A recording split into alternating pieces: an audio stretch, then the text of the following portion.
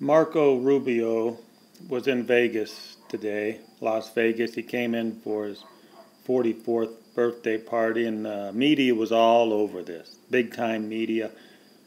They were all over this. The story was Marco Rubio met with Rick Harrison, star of the Pawn Stars show, TV show, yeah. So Marco Rubio came in and he met with a TV personality show from the Pawn Stars, and that was what the media was all over. It was just great news. Even though he only spent about 20 minutes there. He spent 20 minutes with Rick Harrison, and my sources say off he went to see Sheldon Adelson, the real man in town. So it's amazing. It's a total news blackout. Total news blackout that he was here to see Sheldon Adelson. And so the big-time media is all over this fluff story.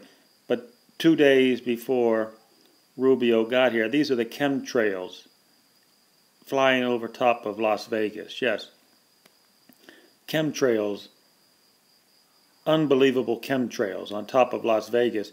And not once have I ever heard the media talk about what could it possibly be causing these chemtrails. What is the chemicals in these trails, and why are they being sprayed on us? But the chemtrails, that's not the story today. The story is how the media misleads the public. The media, all day long, I mean, we're talking morning, lunchtime, and evening news. All they had was Marco Rubio meeting with Rick Harrison, of course, the TV star. And they made it seem like he was there for hours and hours and hours when he was only there for 20 minutes. Yes, he was at the Pawn Stars pawn shop for 20 minutes.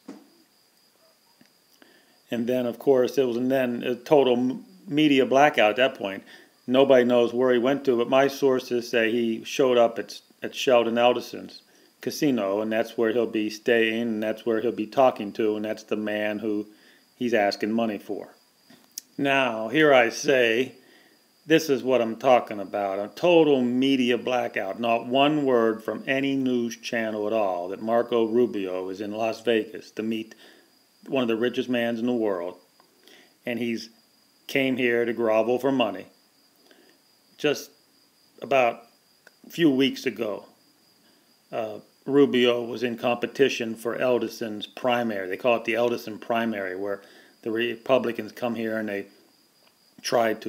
grovel under Adelson's feet, trying to be the winner of the primary. And whoever the winner is, Adelson supports and gets all the billions of dollars.